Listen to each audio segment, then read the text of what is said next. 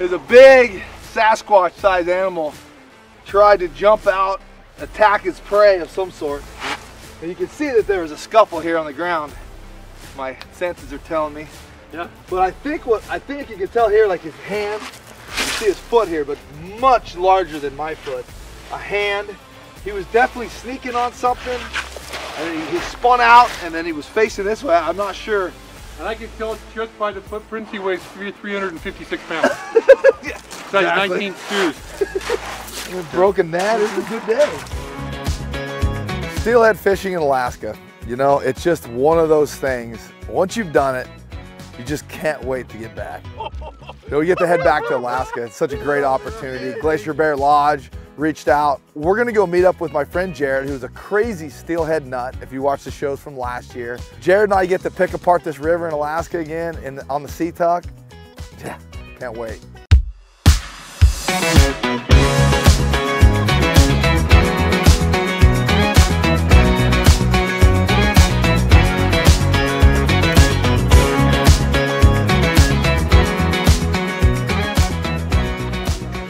For that guy right there. There he is. He's about to get a roundhouse to the face wearing these babies. Hi, buddy. I did my hair for you. You got a mohawk. I got a mohawk. Well, I wanted to be 7 feet tall. I made it. So my buddy Jarod from Yakima Bait, he's figured that for whatever reason now, when we meet up in Alaska, that he's got to dress up. Wild fish, wild places. My name's Tex Kwon Do.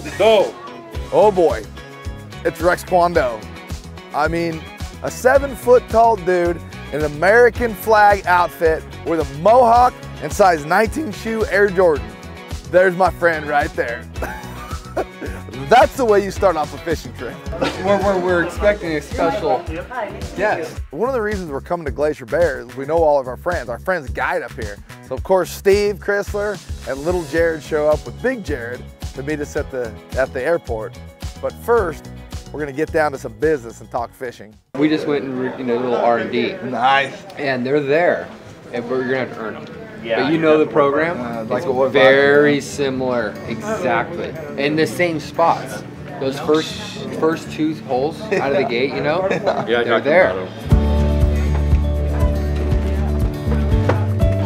Got one of them. You're so lucky, dude.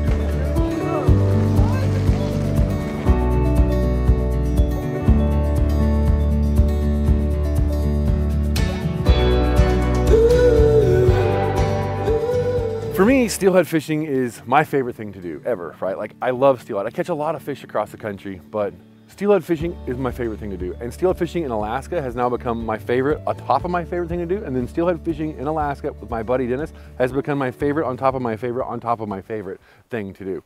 And when I get back here, it's just like, I don't know, it's just the coolest thing ever. For me, it's the overall experience from top to bottom, left to right. You know what the coolest part about my entire outfit is I got a knife to match it. God bless America. God bless America. That right there, if you're in Missouri, you'd call that biscuits and gravy because you just got fed, son. So as you can see here with the pre-game meeting with everybody, from what we learned last year, it was all a plug bite. It was the water temps were cold, the fish were a little lethargic, but they were there. And the only thing that was doing any good consistently was plug fishing. And Jarod and I put that pattern together. We crushed them out. It got better and better as the week went on. And so we kind of refined everything that we learned last year, talking to all our buddies here. And we came back with a game plan. It's not going to be much different, but we've got a little bit of different ideas and different things. You know?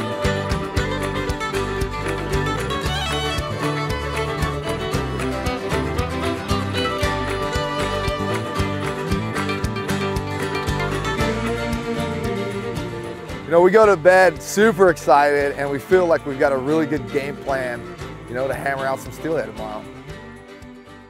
This is why I don't roll in an Escalade. Not because I'm not a straight up player, because I am. I just can't get in it. Wake up in the morning, first day, and any trip, you're just like, can't sleep, so excited. I am. God, the steelhead are just waiting. We made a decision last night after talking to everybody that our strategy was going to be similar to what we did last year and even the year before that when we came, and that is put on later than all the other boats. So everybody got up, and there's 3 or 4 different lodges here, so everybody gets to the boat launch at roughly the same time, and they're just big aluminum boat armada that just jumps around from hole to hole and crowds each other out. And you know, especially our first day learning the river again, we decided to hold back. We need to get our gear ready and take a little bit of time. That way we let everybody get down below, the holes rest, and then we can come through there and absolutely wreck them.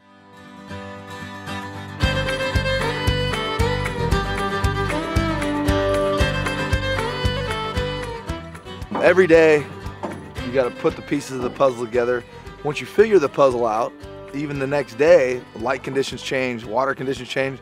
A lot of times it's not exactly the same the next day. Sometimes it is, but a lot of the times that changes too. But year to year, that's what's fun. It's like the challenge of figuring out what the puzzle is before you. And you know, that's why we love to do this so much, is that element of the fishing, you know, that element of the sport, rather than just catching the fish. Of course, landing a 20-pound steelhead is also a lot of fun.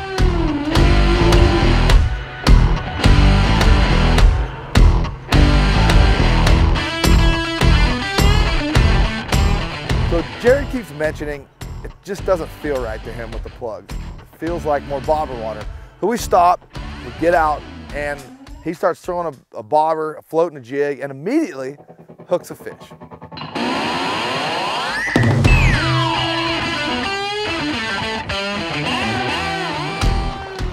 Oh, yeah, baby. Yeah, buddy.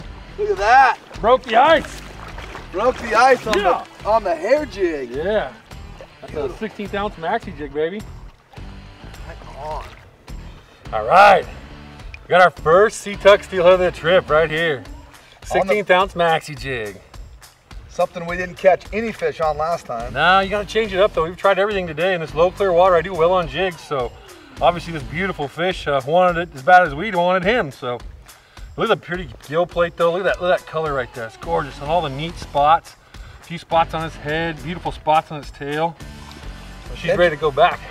There you go. See you, buddy. Thank you, Mr. Fish. Boom! Yeah. Piece of the puzzle starting to come together. Start paying attention to some of that stuff.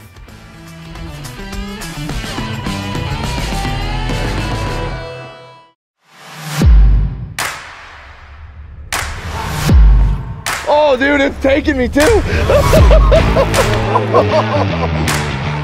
The camera guy is helping put a rod out for us, and he's like, "What's going on?" And the rod's going, "Hey-ya, hey-ya." You gotta love that. Maglip takedowns are so much fun for steelhead, right? And this fish, you know, gave us a little show, but when you're plugging for steelhead, it's just something that's in your blood. And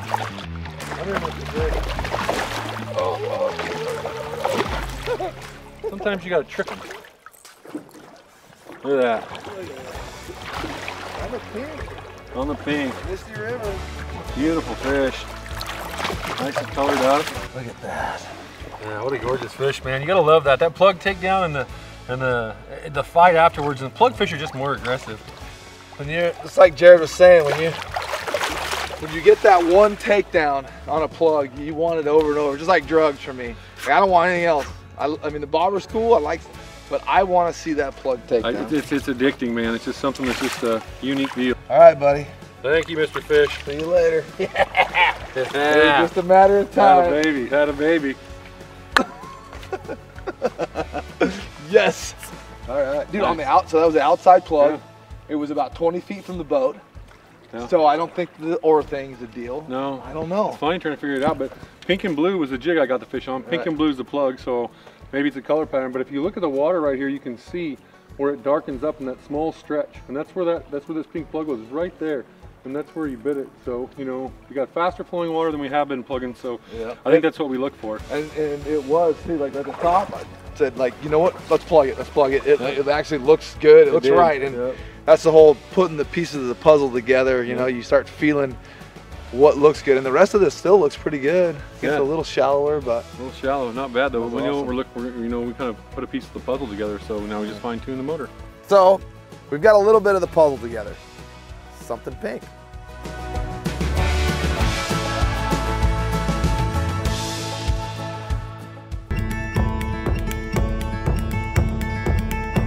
As the day starts to warm up, bugs are starting to hatch. You can just kind of, it feels a lot more fishy. And sure enough, we start running floats, we're getting in these spots, we're putting it together, and boom, boom, boom.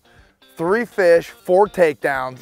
I mean, all of a sudden, hero to zero. I mean, 0 to hero. They are, bro. When they're out of the ocean, I mean, we're what, 6 miles from the ocean, so they're hot, man. They're feisty. They're, you know, that salt water's still in them, and they're just different. You know, they're meaner. I mean, this isn't a very big fish. He's probably 7, 8 pounds, but you get one that's in that 17, 18 pound range, they're gonna get on you. Yeah. We're fishing multiple presentations today. This one here happened to come on a 16mm soft bead. So we've got a plug fish, a bead fish, and a jig fish, right? Yeah, and missed one on a jig. And missed one on a jig. So it's important to keep doing different things. It is, and you know, to come here thinking, you know, it's going to be all about the plugs, but luckily you brought all your other stuff. Yeah. And you know, it really is. Like we were talking, there's a, you know, the river's changed so much. Bye bye, Mr. Fishy. Thank you. Talking about. Get him, get him, get him.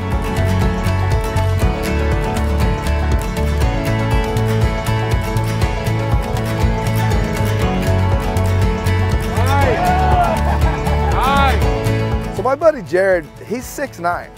He has a size 19 shoe, which means he has a size 20 wader boot. He's hooked up to a fish, and he's trying to get out of that boat to go fight this fish because it's a big steelhead. Yeah, dude, that fish is That's heavy, a big bro. fish. That fish is heavy. Boom! I still got it. I still got it. Nobody panic. As Big Dave would say, nobody panic. Nobody panic. Fish is still on. Big guy down, big guy up, fish on. He hangs his little toe, his pinky toe, which is the size of my kneecap, on the edge of the oar and goes man down, fighting the fish. And I'm watching because I'm about to make fun of him, and he doesn't let the fish have any slack. He gets up like a ballerina and runs down there and fights this fish. Oh!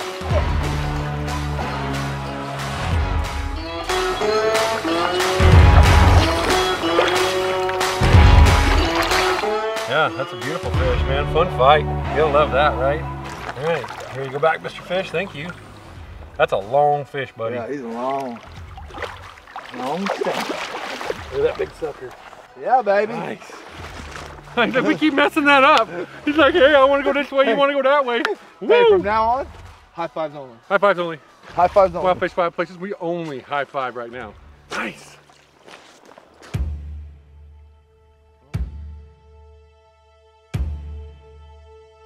You know, we started to dial in this pattern, and then it was just like a flurry. Boom, boom, boom. One fish, another fish, another fish. And these fish are massive. There he is.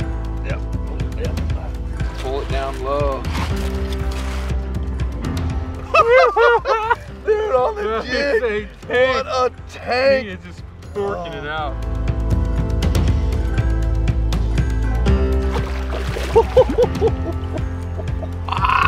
Yes, dude. Yes. Yes. High fives only. High fives only.